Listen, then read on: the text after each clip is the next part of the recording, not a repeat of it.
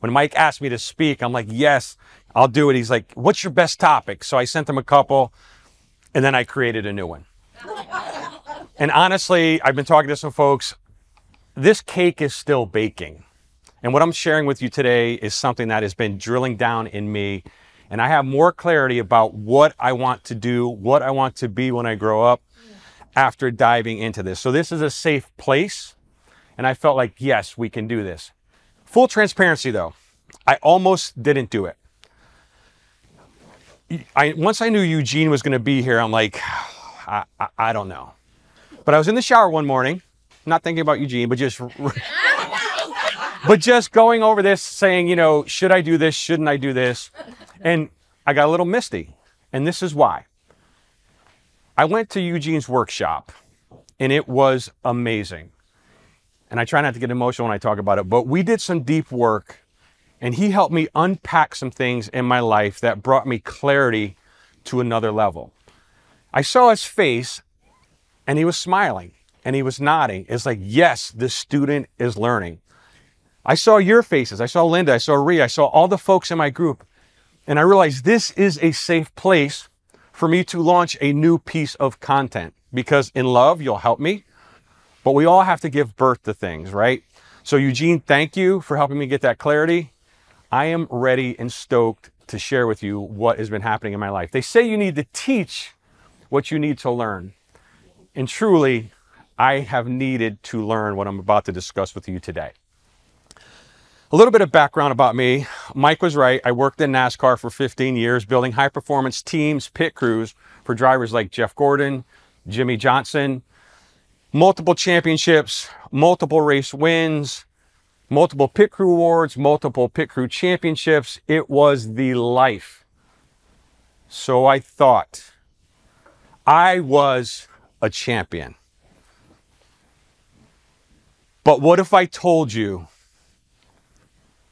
I felt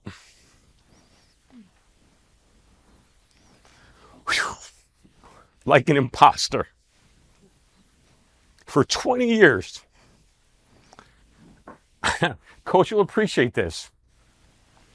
I struggled in high school sports. I was a great defensive player. I was a baseball guy to the core, Yankees fan. That's why Lauren Johnson is like, I want to be her, right? She lived out my dream, but I struggled offensively. I went to a no-name college without walls to get my degree. I coached at a small Division III Catholic college, right? No budget, podunk college. And then I end up at the highest level of NASCAR working with the most famous driver in the world, at least in the United States, Jeff Gordon. When Nelly mentions you in a song, you're pretty famous, right? And the most successful team in NASCAR. I felt I was going to be discovered as a fraud. And that set in motion 20 years of living like an imposter. I would tell my wife, I don't feel like I belong. I haven't done enough. I shared this story with her because I was rehearsing and doing my thing with this new pivot.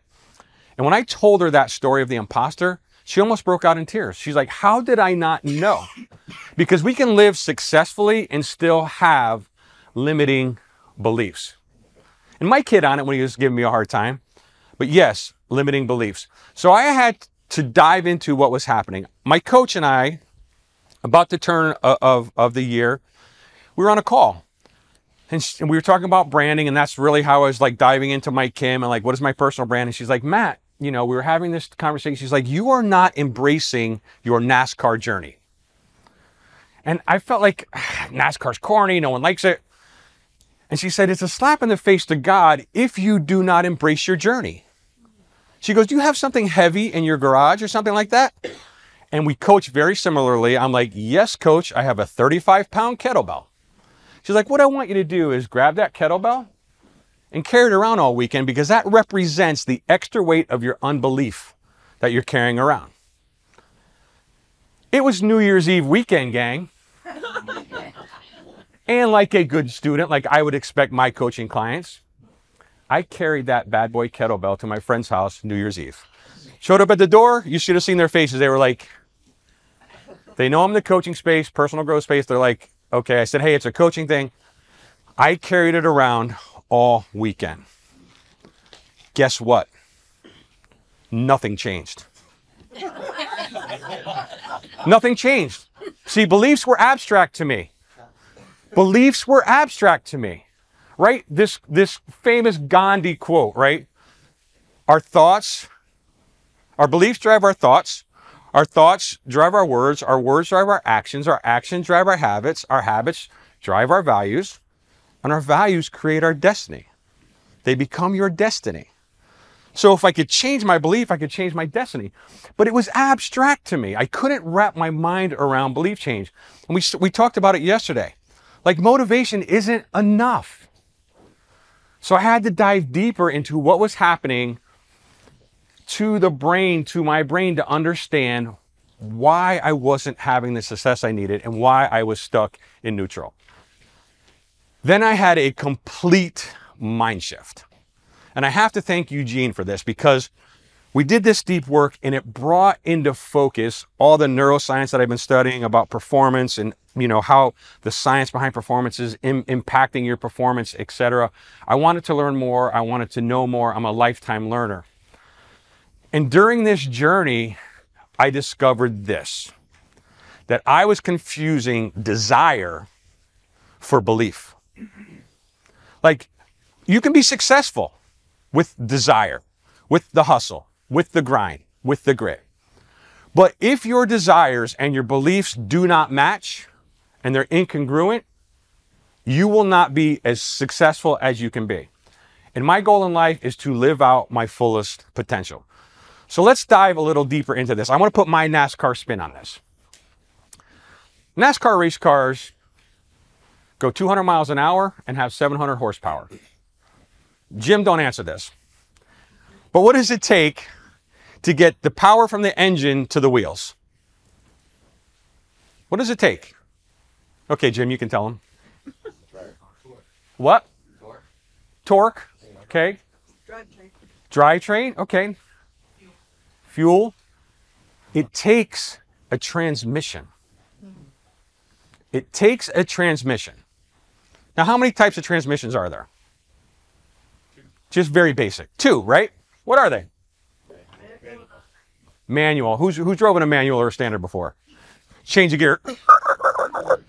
But you're constantly doing the work, right? Automatic. Put the key in, right? Stacy. Push the button to fob it, right? In my Lexus, right? Put it in gear. You put it in gear, you go, and you come back. But here's what they have in common. They both change gears. Gears are happening. So let's take a look at this. The manual transmission is your conscious mind, right? And basically, this is where we are looking at setting goals, creativity, thinking abstractly. It's where our short-term memory is housed. And guys, listen, side note, I will give you this deck. Don't worry about taking notes and taking photos. I will give you this deck so you can just hang out and we can have some fun here. It has limited processing power, and it's the home of our desire. Now let's talk about the automatic transmission. This is the subconscious mind. And that's where change has to occur. In the subconscious mind, right, it's where we keep the database of our experiences. It's where the habits, the systems run, right, Vin? The systems run subconsciously. Vin's a psychotherapist, deep into this stuff. It thinks habitually, and it thinks literally, very detailed. And it knows the world through the 5 senses, right? What are the 5 senses? Sight, sound, feeling, kinesthetic, taste, and smell. That's how the subconscious knows the world, and it's where our belief system hangs out. So now that we've got that lined up, we can understand that our brain is the ultimate horsepower, and our beliefs are the transmission that apply the speed and power. I was like, okay, I need to dive a little bit deeper into this. So let's talk about belief formation. Remember, beliefs were abstract to me. I couldn't wrap my mind around it. Now, I'm a person of faith, so I get the belief, and I'm known in my circles as a mindset coach. But still working through understanding what was happening at a deeper level, let's talk about the belief formation here. There's environmental events. The brain is taking in 40 million bits of data every second. I don't want to get deep into this, but then it filters out the things that it thinks is important, right? So it looks at these environmental events and it makes an interpretation of that event. And the brain is always searching for meaning. Believe it or not, your brain is actually lazy. It is. It's trying to conserve itself. After that interpretation, there's a physiological response, right? 50 trillion cells in your body are communicating all the time. And that physiological response is based on the interpretation, which is based on the database, right? So after it makes that interpretation, it's like, let's store it to memory. And people can have the same event and interpret it differently. Rhea and I could be taking a walk, strolling, hiking somewhere. We see a bear. Rhea's like, I'm a city girl, no way. Oh, I could be like, oh, that's my pet bear, Bobo. Same event, interpretation differently. Different physiological response, right? And then what the brain does, it looks for reinforcing events. Sean talked about yesterday, the brain likes patterns. It creates those patterns, right? It's a super filter looking for the same things. Reinforcing the original event makes that interpretation easier. And then what happens is the cells begin to crave that physiological response. And that's where I want to dive just a little bit deeper for a second here. It's the physiological response, because I was like, I need to understand, I need to know more. Got a tennis ball? Grab a tennis ball if you got one at your table, at your reach. Our cells are like this tennis ball. They have structures on them called receptors. And if you look at the nap or fuzz of this tennis ball, they're shaped, different sizes, different lengths, different angles, etc. Now, within the body, there are 200 plus known neurochemicals that I'll call, you're not throwing it at me, Stace, 200 plus neurochemicals that I'm going to call the juice, because I like science for dummies. Nice and simple. So we have that physiological response, and the cells communicate, and it sends the juice to the cell. They connect, whatever that flavor of the juice is, satiety, calmness, confidence, peace, anger, rage, our emotions. And they connect. Once they connect, that flavor is dumped into the cell. So our beliefs are happening at a cellular level. And I was like, all right, I'm digging this. I'm getting it. So the interpretation, I'm building these pathways. I have to rewire. I have to figure this out. So a little bit deeper dive here. When that flavor happens, right, it dumps it into the cell and it creates that easy pathway for it. So what I want to dive a little bit deeper into for a second here is, who read the book Quantum Success? Right? And this is a little bit of shout out to our quantum physics, quantum success people. I didn't understand energy either. Our cells vibrate, giving off energy or our vibe, right? Interestingly, the neurochemicals, the juice, they vibrate at a certain frequency. When those frequencies match, they connect. So think of it like this. Any musicians in the room? I know Mike is, former worship leader, guitar player. You got two identically tuned guitars in the same room. E-A-D-G-B. I'm a wannabe guitarist. I haven't mastered it yet. I don't know if I've dedicated enough time, but I love guitars. When you strike the E string on the other guitar will vibrate. Energy. That's our energy. That's what people feel. I was like, okay, that makes sense, because we talk about energy as this like, ooh, woo-woo stuff. And Mike calls our group the woo-woo group, right? And we are the woo-woo group. We talk about psychedelics, microdosing, you know, we keep it, you know, PG, but we're open. Like, we're just talking about this. And I was like, okay, that makes sense to me. The vibration. Now, frequency and vibration. The juice also has its own frequency and vibration. So when the cell and the juice vibrate at the same frequency, they connect. Now that dance is the emotion. When they connect and the flavor's dumped into the cell, that's the feeling. Now the dance or the emotion could be experienced consciously or subconsciously, right? Because you could be stressed out. Eugene will tell you in a heartbeat. Survival state, executive state, you can be in survival state and not be aware of it. Then you're like, oh, wait, why is my heart racing, right? We talked about HRV yesterday with Ellen. And it's running in the background. But when the connection happened, the feeling, that happens at the conscious level. So for me, that's how I put it all together. So how do we change our beliefs? Because that's what was important to me. How do we change our beliefs? How do we think like a champ? How do we get our beliefs and our desires to align? Number one, we have to get clarity on the trauma, the event, the untruth that we are holding. That's what Eugene did for me. And if you were on the call, I came back from that like deep walk. I went back to my high school self, put my arm around myself. I was in tears and could barely talk to the group because it was so powerful. But I got clarity. Then I got clarity on creating a new vision or image of myself, replacing that one with a new one. And see, the brain can't tell what's real and what's imagined, right? So you have to get clarity. Then you have to honor yourself. Honor your experience. Honor your journey. Stay out of the hot seat with God, right? If you're a person of faith, you get it. If not, it's all good. We are all part of some divine energy. I happen to believe, and it happens to be the big guy, but we have that divine energy.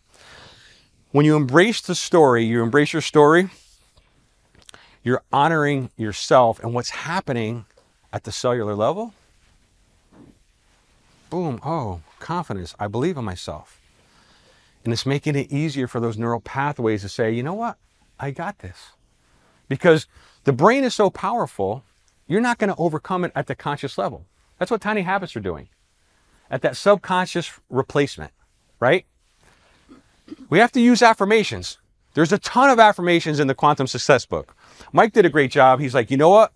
I'm not reading all these things. And I love Mike's directness. He's like, I recorded all those bad boys and I play them on loop. He made a playlist and did all the affirmations so he could hear himself with these affirmations. And this is where true change happens. You have to affirm yourself with empowering, truthful images, visions, and words. That's how we access the subconscious. And we use it by using the big three, right? That's how you have true change. Visually, what will I see? Right? You close your eyes because your mind can see the success. I can see myself speaking to 10,000 people. I can see myself going to the grocery store and people thinking I'm handsome or I'm beautiful, right? Whatever that new truth is, you can see yourself. What do I hear people say about me when I reach that goal, when I have that new truth, when I have that success? Michael, you're amazing. Your dream stuff is phenomenal. You're right. What am I hearing people say? What am I hearing myself say? When I talk about mindset, I talk about voices, choices, and habits. What voices are you hearing in your head? They need to be positive, right? And then what will I feel? What is that feeling? Sean touched on it a little bit yesterday, talking about images and feelings. If you can't say, you know, I can't get that confident feeling. You can go back at a time in which you were super confident, felt beautiful, felt strong, felt in control. Tap that and attach it to this current truth, to this current belief, right? See, the subconscious mind needs specifics. Someone define happiness for me. So an affirmation that says, I want to be happy. The subconscious is like, what the heck you mean? What do you mean you want to be happy? What is the truth that someone, let's do for a second. We've got a little time here.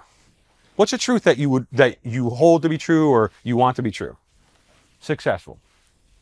Vince, come on. I'm gonna put you on the spot, right? For success? Yeah. I'm successful when I own my own time.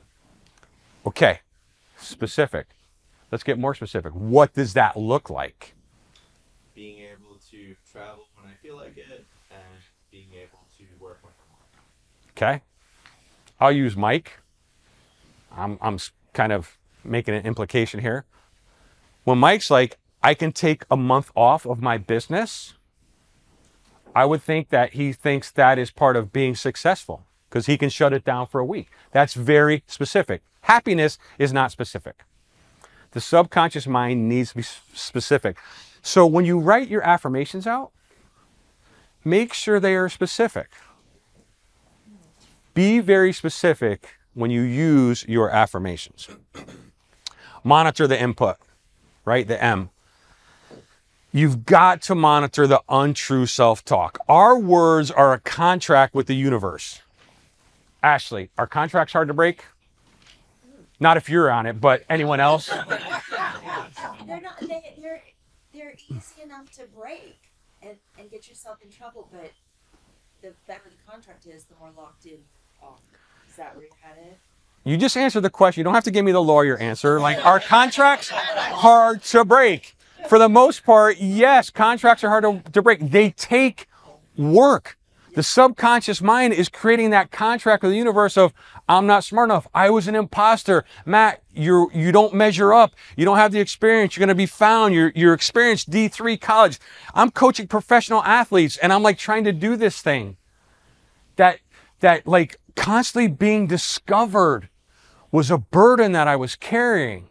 And I finally got free from that. So monitoring the input. Gang, listen to me.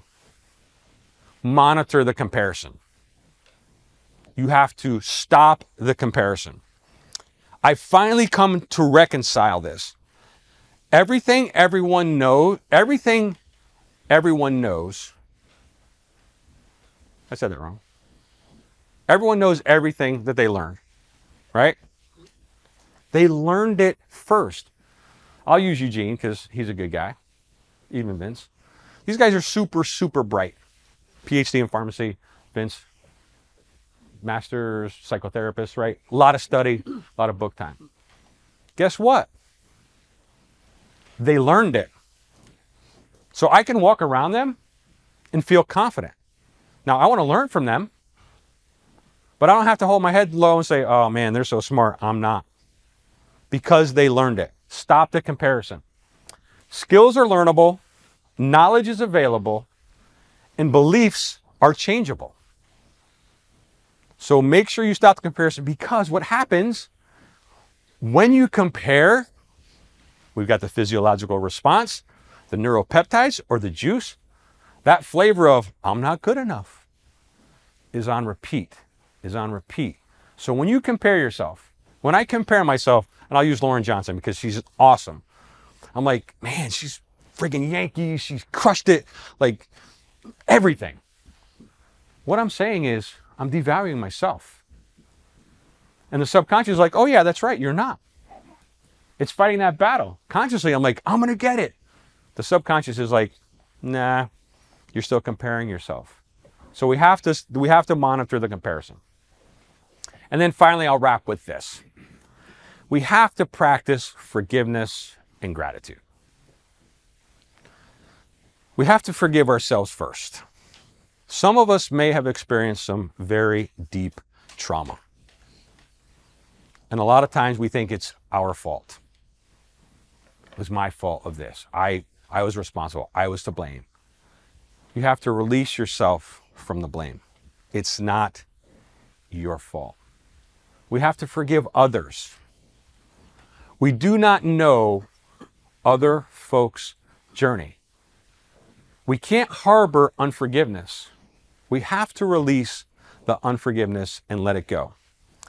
Then we have to practice gratitude daily.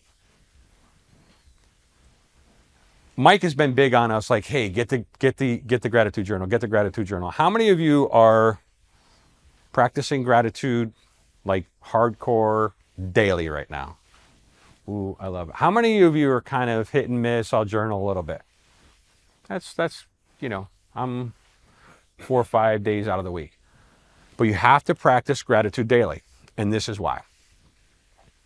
When you practice forgiveness and you practice gratitude, it rewires the neural networks. Remember I said the brain is lazy? It likes patterns. It likes things that are easy. That's what gratitude does. That's what forgiveness does. It's like, oh, it makes me easier to forgive. I don't hold grudges. I'm grateful because there's always something, even in the most crappy day, to be thankful for. And the subconscious is like, you know what? I'm going to be happy today. I'm going to be grateful. I'm going to find gratitude in what I'm doing. Change your beliefs and you will change your destiny. I appreciate your time, guys. I love this room. I love this family. Hit me up. That's my contact info. I will email you the deck if you're interested so you can have it. But thank you for your time. I appreciate you guys so much.